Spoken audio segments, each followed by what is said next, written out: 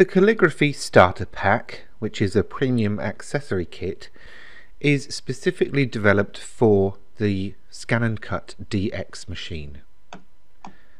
I'll start by setting up my machine. So I raise the touchscreen, turn the power on and press the home button.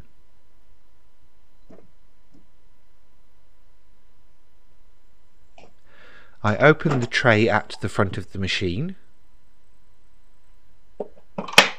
raise the scanning lever to number 2 and pull out the tray at the back of the machine.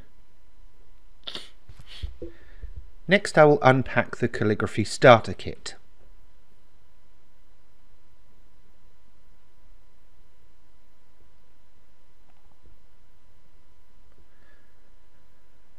Inside the kit I find an activation card for a premium kit. I find some information about additional calligraphy fonts.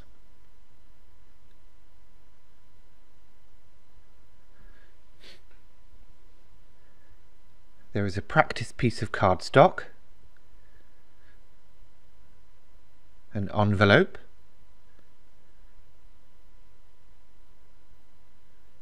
some instructions, and also an idea of what is included in the kit. In addition, there are 3 calligraphy pens,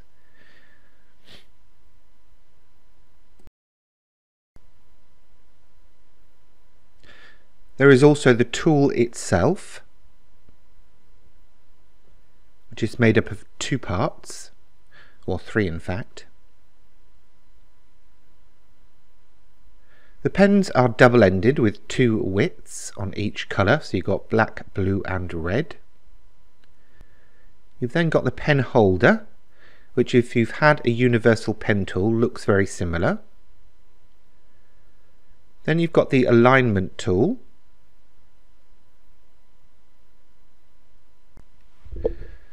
There are also 2 pen adjusters, one marked A and this second one is marked B.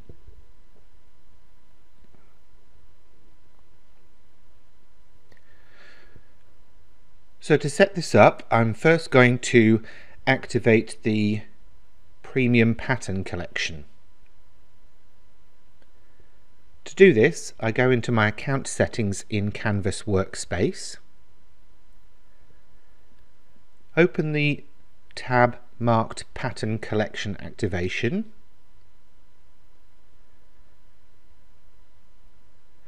type in the code, and that's found on the inside of the activation card.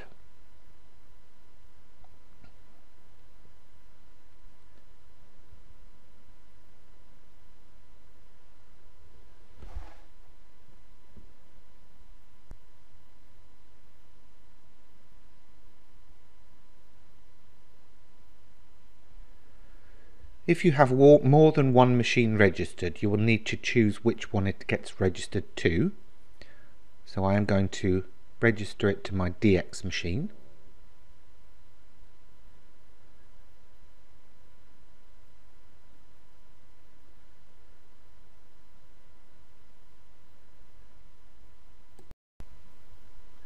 Now that I have unlocked that kit, I'm going to go and take a look at what's included. So I will head back to the main screen of Canvas Workspace, open the Pattern Collection tab, and then click on the Calligraphy Starter Kit. You can tell it's been unlocked as the padlock is showing as unlocked.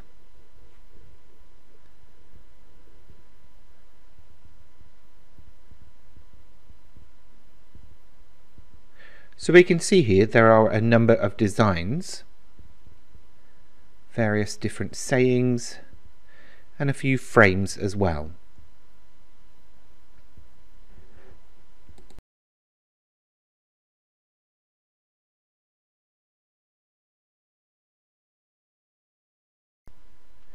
In addition, there is a new character set.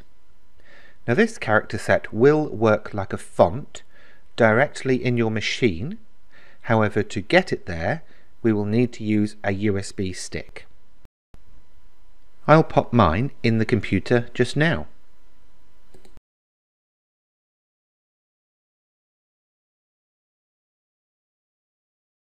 So I click on Download All Parts, find my USB stick, and then click Save.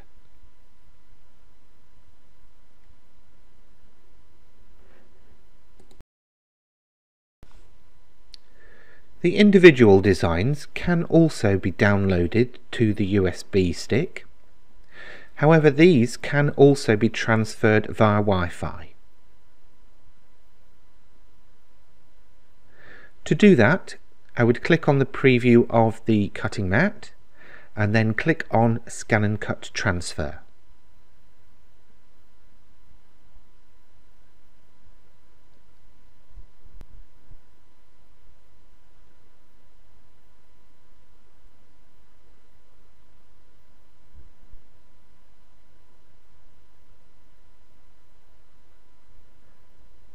Once I've downloaded the designs that I want, I will open a file browser and then open up my USB stick, and I will extract the folders as they have been downloaded in a zipped folder.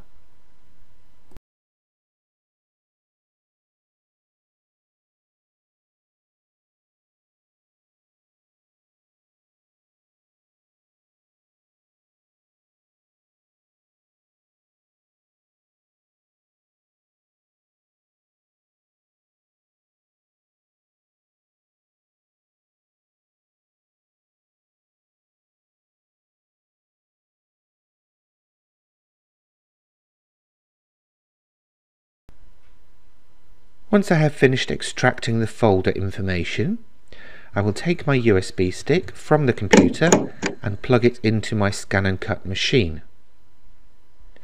Now I'm going to set up the calligraphy pen tool.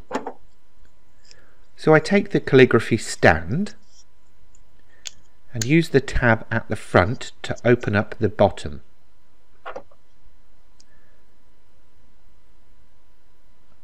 I will then insert the pen adjuster marked A, because I want to use the wider 3.5mm tip. I'll then turn it until it clicks into place and make sure that the little notch is aligned to the number 1. Then I will close the catch.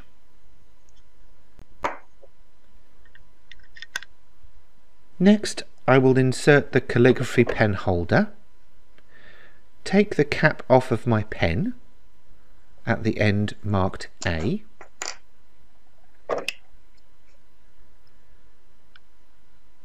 insert it into the top of the pen holder until the nib slides into the slot that is in the pen adjuster. Then I'm going to lift up the grey ring and turn it to the left until I can't turn it anymore, and then drop it in place so that the teeth lock it. Then drop down the catch on the calligraphy stand, remove the pen holder and insert it into the Scan and Cut machine and lock it in place.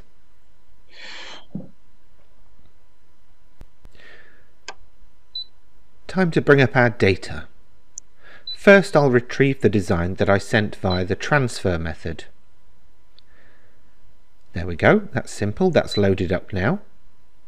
Just a couple of pointers. These are fine line designs and therefore can't be cut as shapes, and very few of the editing features are available for them. You can duplicate them and you can resize them, but the aspect ratio lock is permanently locked.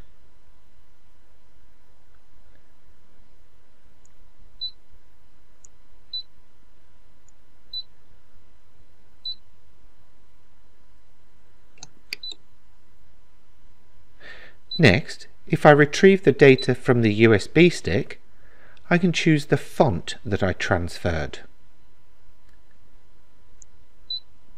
And something different will happen when I select this particular font.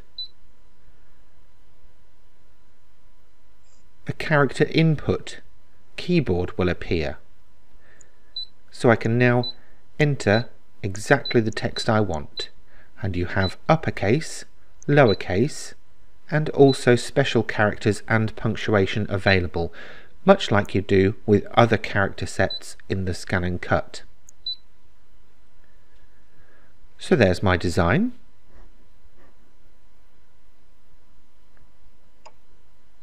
Time to go ahead and draw this. So from the output menu, select Draw, and the machine is giving you a recommended scale. So when I pointed out align the notch to number 1, this was Y. For other fonts, you may be advised to align it to number 2. Next, I load the mat, access the settings via the spanner icon, set the draw speed and draw pressure to the recommended 3 and 0, and then start the machine running.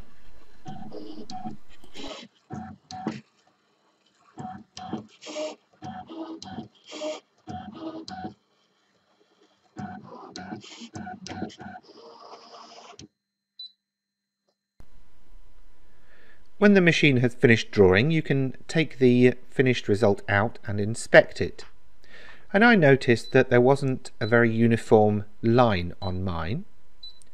So I actually went back and loaded up another piece of cardstock and played around with the pressure by increasing it and the speed by decreasing it, just to see if I would get a better result that way.